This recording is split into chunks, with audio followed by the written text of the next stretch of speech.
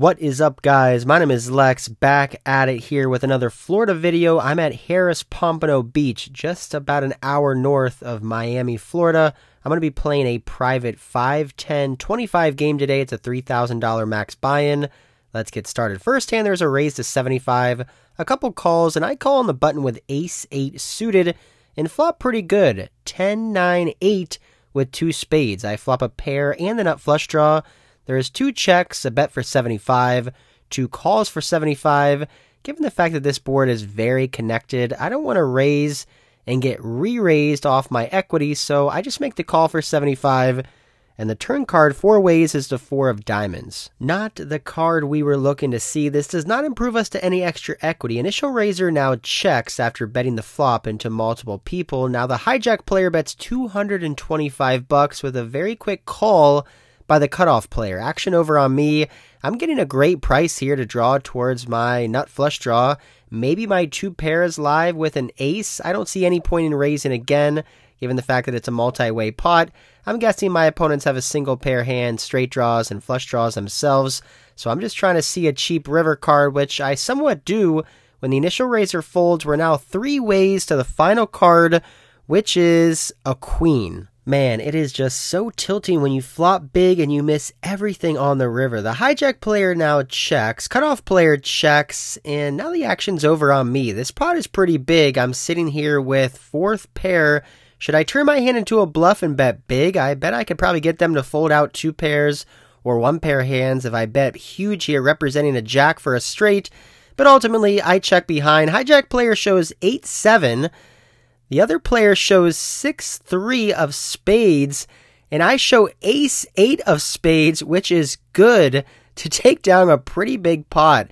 Wow, this was a crazy one. I did not think I was going to win this one on the river, but hey, I'll take it. This session is pretty wild, so make sure to stay tuned all the way to the end of the video. I end up playing some huge pots. Next up, there's a limp. I raise ace-7 suited in the cutoff to $100. Button calls $100, big blind calls $100, and the limper calls. We're going 4 ways to 3-7-7 2 spades. Top pair, top kicker for me. The big blind now leads out into all these players for a smaller $200 bet. I think this could be a spot I could put in a small raise, trying to get value from worse 7x hands. Also straight draws and flush draws as well. I don't think he would be leading out on this board multi-way for this sizing if he had something like 8s, 9s, and 10s. So I raise it up here to $500. Button gets out of the way, and the big blind who let out on the flop makes the call for $500. Turn card is a king, and once he checks over to me, I think this could be a spot I could bet small or check behind. And I like to check behind, and the river card is the deuce of diamonds. Now my opponent pretty quickly leads out for a $400 bet. This doesn't feel too great. It kind of feels like a milky sizing, but I think I'm going to have to call. Oh. Jack high. Jack what? I do make the call, and my opponent announces jack high. Later he said he flopped the jack high flush draw. So we got lucky there. He didn't hit a pair bigger than our 7, and he didn't hit a spade, and we end up winning another pot. Over the next hour, though, I lose some bomb pots, raise, and have to fold, lose a couple more small to medium-sized pots, and now I'm down around $500 or $700 on the session before a huge hand comes up. There's a call from early position, a raise from the hijack to 75, a cutoff call for 75, and I overcall on the button with queen jack offsuit before the big blind puts in a very small squeeze to $250. All the opponents call, so I make the call with queen jack offsuit, looking to hit the flop, and I do. 5 ways to king 10-9 rainbow. We flop the absolute stone cold nuts in a $1,000 multi-way pot. As if it couldn't get any better than this, the big blind player who re-raised pre-flop bets out $250 before the early position player now raises to $800. Oh my god. There's a bet to $250, a raise to $800. The other players fold and the action's back over on me. We're sitting here with the nuts, the best hand possible. There is no flush draw on board. Now, of course, we could be up against a set or 2 pair. But if I re-raise again here after this $800 raise, it's going to look incredibly strong. I feel like if I call, maybe the big blind player will just jam all in for his last $2,000. I think that's the best option, so I just make the call for $800, slow playing my nuts straight here on the flop. And after a little bit of thinking, the big blind makes the call as well. There is now over $3,500 in the middle. I've got the nuts and continue to have the nuts on the 8 of spades turn. Okay, that is what I'm talking about. The board did not pair. I love this turn card. Big blind player checks, and now early position player who raised to $800 fires out a $3,000 bet. Oh my God, this is insane. He's betting $3,000. I've got the best hand possible. I've got around $4,500 left in my stack.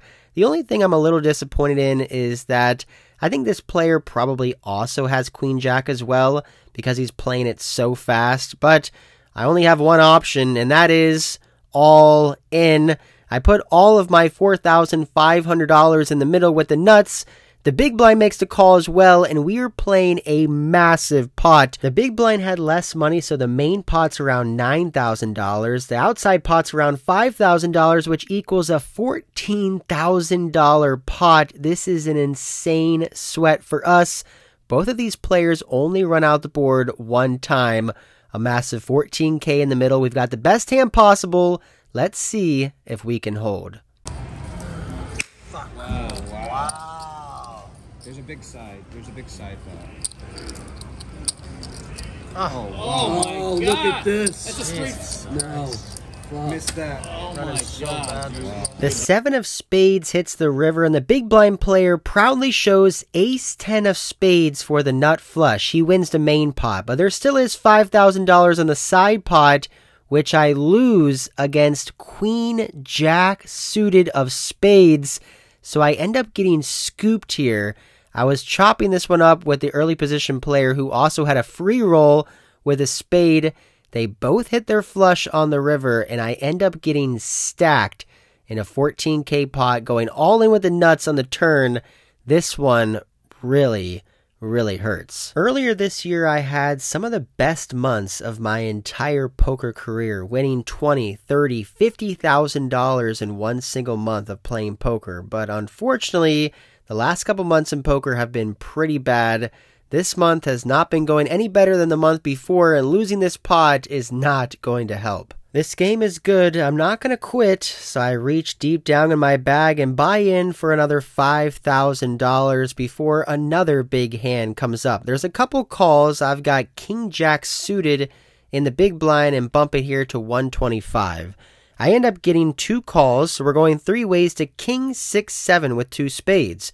I bet 250 with my top pair and only get 1 caller.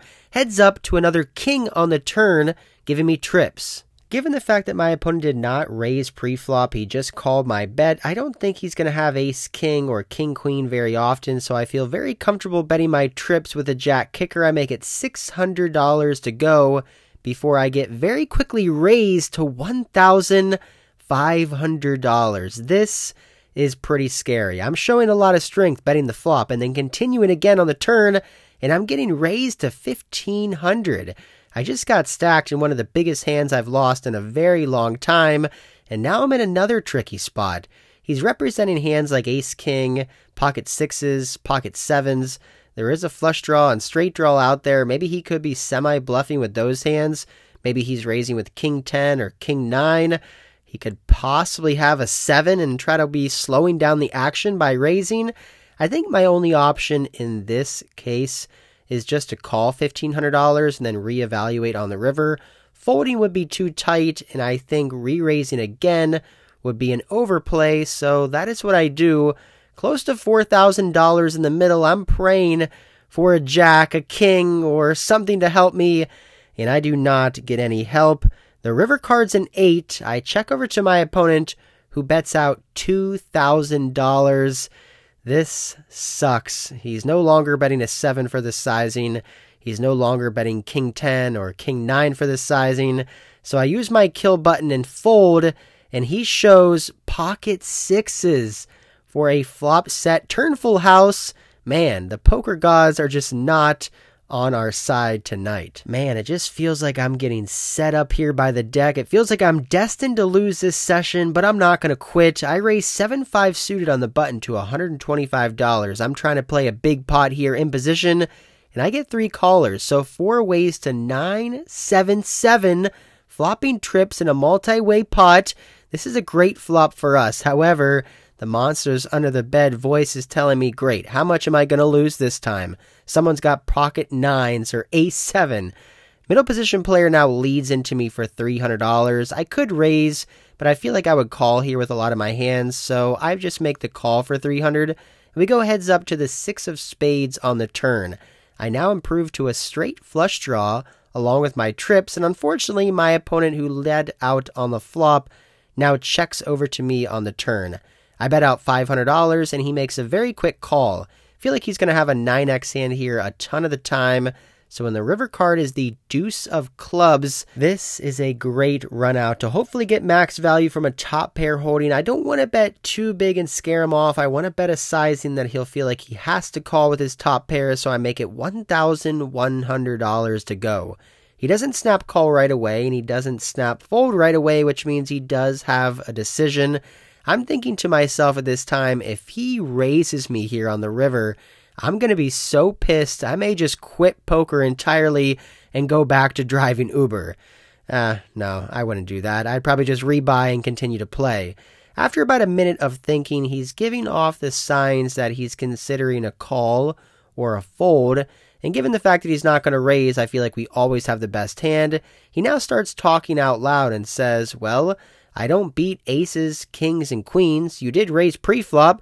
Maybe you could have those hands. That's not really what we're hoping to hear from him. After thinking another 90 seconds, my opponent eventually folds pocket 10s and overpair to the board. Wow, what a great fold by him, but sucks for us.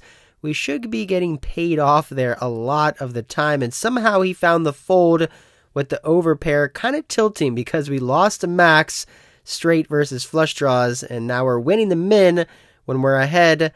I'm still stuck a lot on this session, probably around $5,000 or $6,000. This is just not too fun. I'm now in the game for $11,000. I've got around $5,500 in my stack. It's somewhat short-handed now when the button opens up to 75. Big blind 3-bets to 250. I get a little out of line with a cold 4-bet to $600 with king 9 of diamonds, hoping to take this one down pre-flop, but that doesn't happen when the button folds, but the big blind makes the call.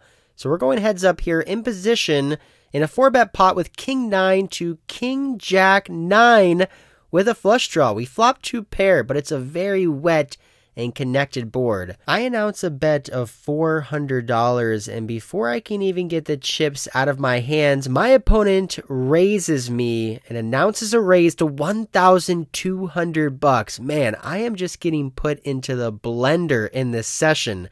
Now, obviously, we have a great hand, 2 pair, but this is a 4-bet pot. He could have a lot of better hands than us. King jack, pocket kings, pocket jacks, pocket 9s, queen 10 for a straight. I can't fold.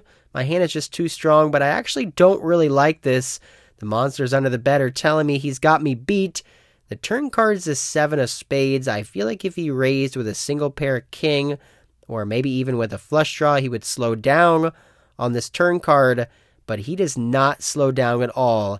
He fires out 3 pumpkin chips for a $3,000 bet. I look down at my stack. I've got around $3,700 left.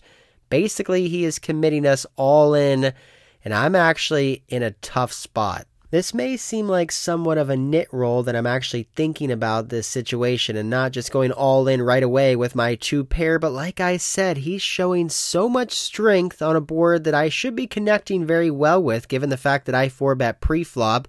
Like I said before, he can have straights, bigger 2 pairs, sets on this board.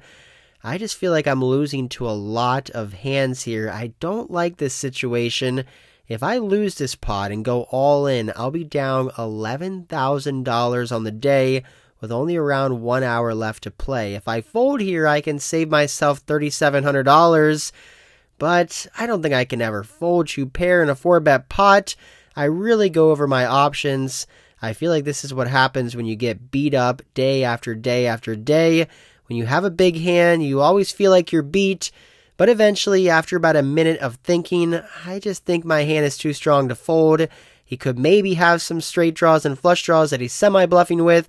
Maybe he's got ace-king or aces, so I pray to the poker gods, close my eyes, and go all in. My opponent, who covers me, gets a count from the dealer, realizes it's only $700 more, and then puts in the call over a 10K pot here with 2 pair. I have no idea if I'm ahead or behind. I show my cards and he shows ace king. We gotta fade a jack or an ace, and we do. We double up in a huge pot. My heart was racing there.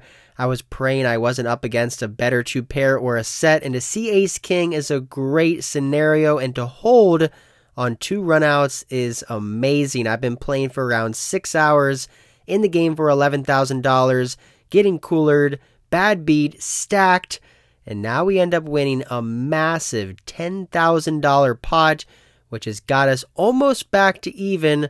We only have $1,000 to go. Man, this was a sick one. I've got one more big hand for you guys, and it starts when I look down at queens. There's a raise to 75, a call. I bump it to $400. Button initial raiser folds, but the same player with ace king, who we doubled up earlier on against, makes the call. It seems like maybe he is going after us, trying to get some of his money back. We see a 10 high flop with pocket queens. Pretty good all in all. My opponent checks, and I bet out big here, $500. And again, I get raised. He makes it $1,500 to go. I am not kidding when I say this session is insane. I'm just in so many odd spots. Now again, I have around $9,000 in my stack now, and my opponent's got around $8,000 in his stack. We don't really want to be putting in $9,000 with queens on a board like this, but I can't fold, so I make the call. The turn card's an ace. Not a great card, it's an over card to my pair, but my opponent now slows down and checks over to me. I think I could bet small here to try to get a cheap showdown or check behind, and I elect to check behind, and the river card is the 6 of diamonds. I'm praying my opponent checks, and maybe I can put out a small value bet against a 10x hand, but checking is not what he does. He fires out a $3,000 bet, and now we are in another tough spot here with pocket queens. This is a 3-bet pot. I bet $500 on the flop. My opponent check raised me to 15. The turn card's the ace. He checks, and I check. The river card's a 6, and he leads out for $3,000. I just have no idea what to do in this situation. I don't have the queen of spades, which is good, meaning that he could have some busted flush draws, like queen jack or queen 9 of spades.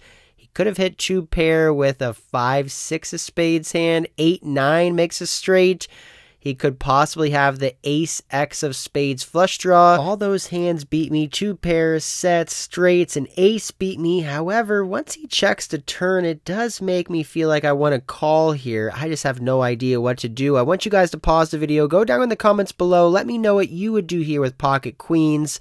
I go back and forth in my head whether I want to call or fold, and eventually I let this one go. I fold my pocket queens. I have no idea if it's good or bad. However, another player at the table wants to see. He uses his kill button, and the opponent shows queen jack offsuit for a total stone cold bluff on the river. Wow, what a sick hand. That one was wild. Shortly after this, the table ends up breaking, so we got to call it a night. Pretty tilting last hand there. If I would have found the call, I would have been up around $3,000 on the session, but I folded my pocket queens, which I feel like is a fine fold. Either way, we end up calling it a night, racking up our chips, and heading out. Whew. What a session. My God. I ended up losing $3,400 on the day. That queen jack hand was just insane. I do believe that that may have been one of the worst beats I've ever taken. A $14,000 pot, getting it all in with the stone cold nuts 3 ways and losing to 2 flushes. Just a nasty, ugly beat, getting completely stacked.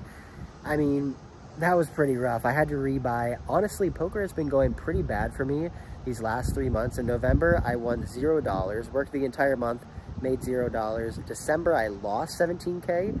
And then so far this month of January, I'm down $13,000. So that's like a $30,000 downswing, along with the money that I'm spending on rent, you know, all the bills I have, food and all that kind of stuff. So to be honest, it's probably the worst poker downswing and life downswing I've ever been on. But I'm trying to stay positive. I'm trying to remember, you know, how I got here in the first place, which was grinding through downswings and trying to get my money back. And I know that I am a consistent winner in these games because I've been winning for the past 5 years, but sometimes it just beats you down mentally. Sometimes it just makes you want to, you know, change professions when you just come in and you lose every single day, which is what's been happening to me the last 2 months. Basically just, you know, every single time you have a good hand, someone has a better hand, you get bluffed, you make a bad call, you get coolered, you get bad beat. That kind of happened tonight. It was just a roller coaster session, but mostly like a roller coastering down session. I had one big hand, King 9 of diamonds, doubled up against Ace King, but I got coolered, trips versus a full house.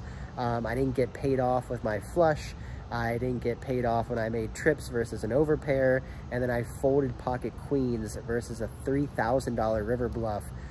So yeah, it was pretty tough. However, I do feel like I played well. I didn't feel like I made any huge, crazy, bad mistakes or huge punts or anything like that. You're gonna lose in poker, and I understand that, but it sure does hurt when you just keep losing. It'd be nice to like lose a couple days, win a couple days, lose a couple days, win a couple days. But when you just lose for almost 3 months straight, it's pretty rough. Please like, comment, subscribe down below. I'm gonna get some sleep and then edit this video. Until next time, I'll see ya.